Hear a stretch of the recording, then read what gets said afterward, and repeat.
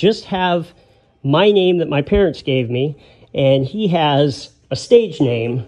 His original name at birth was Ralph Gallant, and apparently he liked the name Larry London with that spelling. And but I just get asked this all the time. When I post on these drum groups, I get asked it all the time. When I'm out and about, after I was in Nashville, I toured around a bit. I ended up in Las Vegas. Loved Las Vegas, and but I didn't know anybody there at the time, and so I just started running ads, and for teaching, I started teaching at some music academies and such. And this guy calls me up like at 3 in the morning. Of course, I'm up, and he goes, "Hey, is this Larry London?" I go, "Yeah, this is Larry London. How can I help you?"